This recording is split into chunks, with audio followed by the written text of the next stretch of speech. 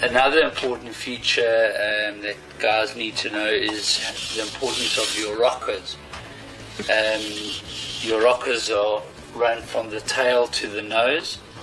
For the UK, my suggestion is, and the type of rocker I like, is the one that is slightly flat through the middle, because the conditions here are a lot flatter. You can put a little bit of flick in the nose and a flick in the tail, which will give you the maneuverability.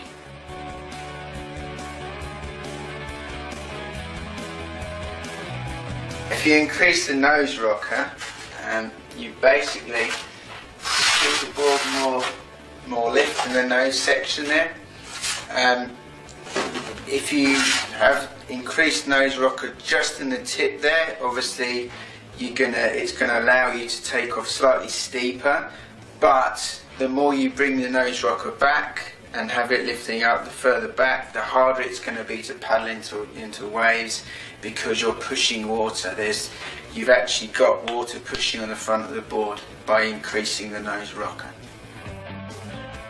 Right, increasing the tail lift